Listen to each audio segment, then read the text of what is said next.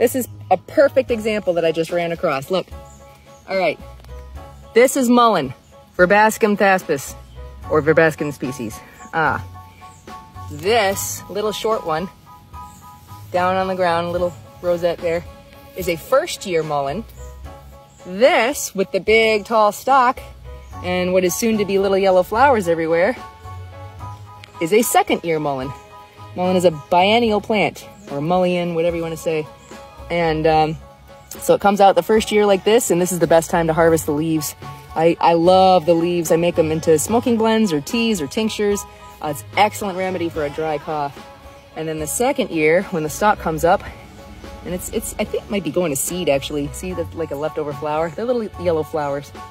But anyway, the flowers are, you can tincture them or make them into an oil for earache, ear remedies, inner ear problems.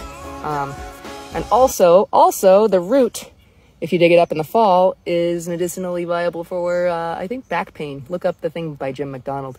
But anyway, this is a really cool example. First year, second year. You don't often see that.